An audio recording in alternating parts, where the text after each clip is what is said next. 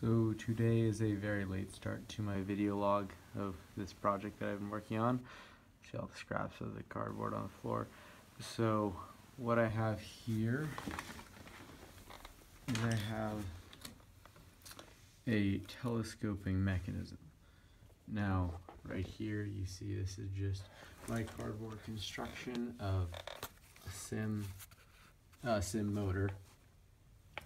2.5 inch diameter regular sim, not mini sim, in a tough box nano gearbox 24:1 ratio, and obviously it's just the exterior of it, nothing fancy. It's got a shaft on it, probably a key shaft in this particular scenario, though for the actual project it will likely be a hex shaft. I apologize for my bad filming. We have a pulley, and this is supposed to be a bearing right in there in the actual design, and that's just how it's being mounted, and that'll actually be secure, and this is all just for visual sake. Now the actual mechanism here, there's two of them, one on either end. The actual mechanism here is a series of 3 tubes, used to be 4, now it's 3 that telescope within each other. Now there's been a little bit has had a little bit of issues, and I'm going to undo the I'm going to put the camera down for real quick.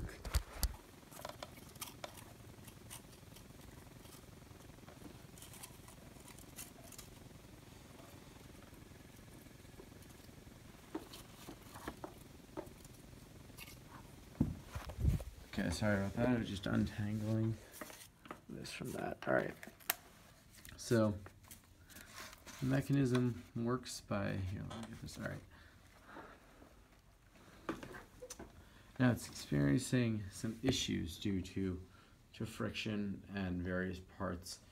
The next step is to figure out how to solve that, but I'll just put this between my legs for a second and show you how it works. Is that it's just pull on this end, and it should fall at the back, and it extends the first segment, and then it should extend the second segment as well.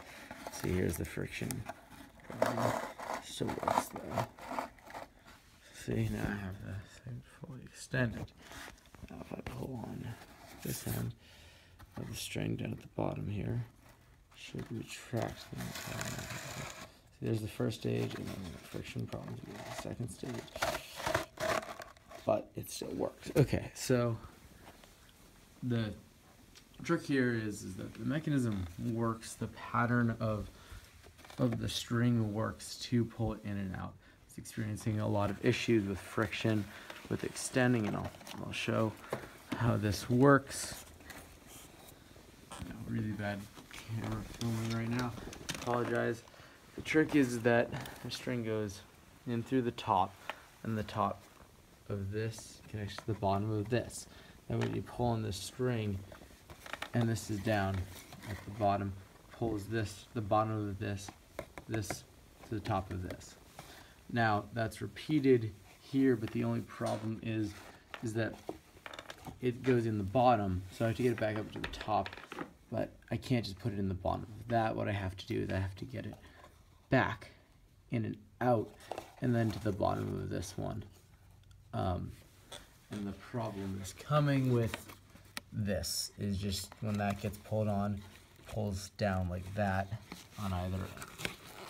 Sorry, on either end, and it just gets caught, especially when that is rubbing up against the inside of this. That's how the system works. On the way down, it's similar, where it's just pulling the bottom of this to the bottom of this, and the bottom of this to the bottom of this. That's the system. I had a 4th stage right there before, except that was really tight between this one and this one, and that just so yeah, friction problems, that just straight out ripped. So what I'm looking at here is trying to figure out how to solve that problem. And my idea for actually fabricating this out of metal, I have space between each of these sections, where this is each section is just slightly thinner but much shorter. Actually having this slide have a little bit of an outdent and a little bit of an indent on the inside so that they slide on tracks. That way it gives me lots of room between them in one dimension. Hopefully to be able to add like pulleys and make our pulleys here that will reduce the effects of friction there. My total goal will be to add a belt instead of a string. I use the string for the sake of prototyping to make sure the mechanism works, but I would use a belt because it'll have a higher tensile strength and it will go through the pulleys better, just more reliable system. Anyway, that's what I have so far. I'll be working on fixing it. I just wanted to document my process. Never done anything like this before, but I figured if I'm working on a project, I should be able to go back later and see what I've done and reflect on it, get some feedback, and if anybody ever asks me about this, and I'm sure if someone else is watching this video right now, it's because I showed them it because they asked about my design, and I want to show sort of my process. I mean, this has taken a bit of time. I would not recommend trying to make like all that stuff. That took me quite a bit of time, and I was going to do that because I don't know CAD particularly well, and I just wanted to get the design and actually make an entire system with the entire box just to represent it physically.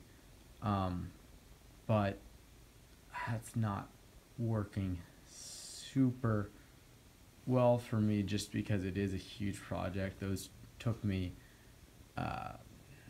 3 afternoons to finish in its entirety. The second one took much shorter time, and it's of much more quality than the first one, which is a little bit shabbier. But for prototyping next time, I'm definitely just going to be working on this mechanism, which I just did this afternoon fairly quickly instead of using the hot glue that I used on the inside. You can't see it because I did a decent job with doing it on the inside with tabs, but I used tape for this. It doesn't look quite as neat, but that's not what prototyping is for. Anyway, this video is getting sort of long, so I'll stop it here, but I don't know. Hope this is good.